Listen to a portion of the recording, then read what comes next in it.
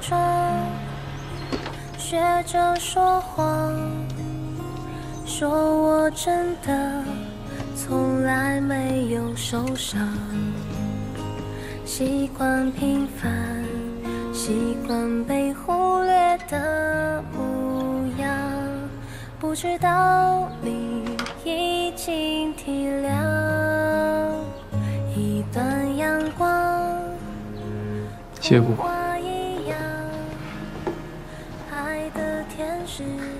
关心，但不能被看见。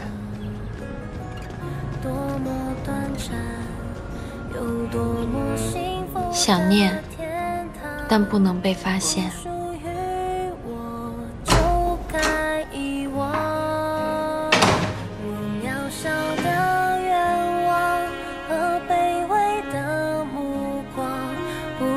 是想要你温暖手掌，轻轻地拂过快要愈合好的伤。先让传承作为主打，攻入欧洲市场，给会员制的大型商场供货。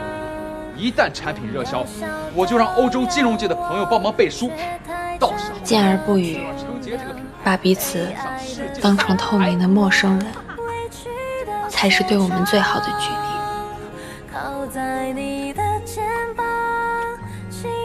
只有失去在乎与被在乎的权利，才不会给对方带来压力，才能给彼此真正的自由。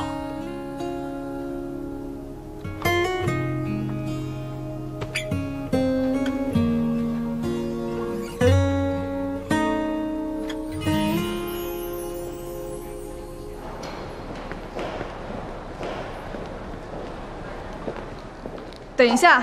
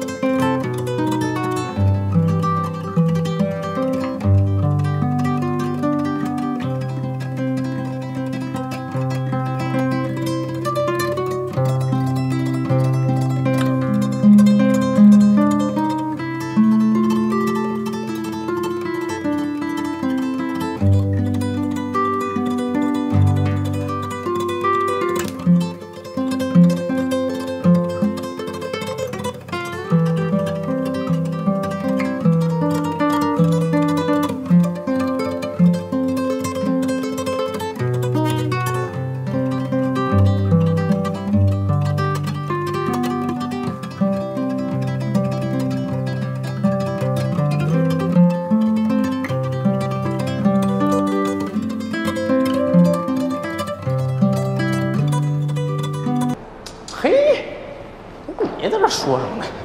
哎，等我！来来来，你们看，这是嘉欣的第一件作品。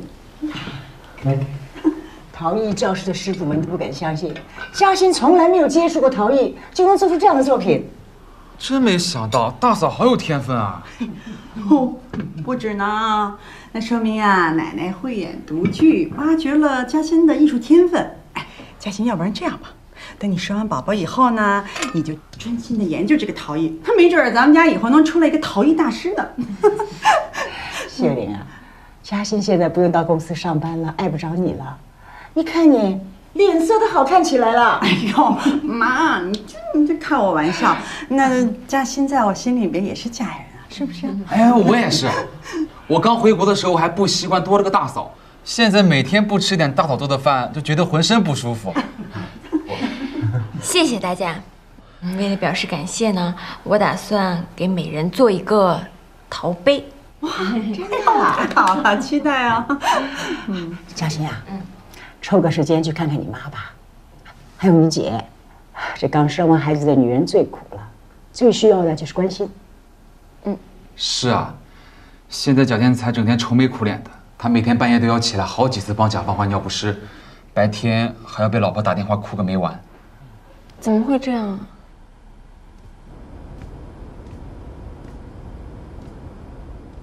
不过就是家人嘛，避开不见，反而显得我有问题。我回来了。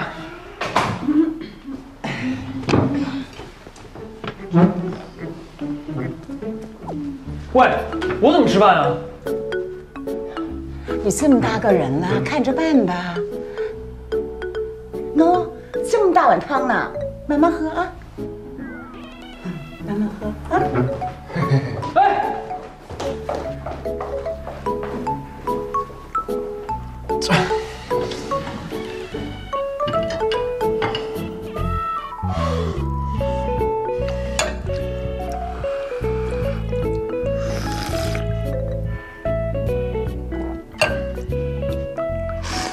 这只蜗牛无视我，爬我头上也就算了，它还联合我家人一块孤立我。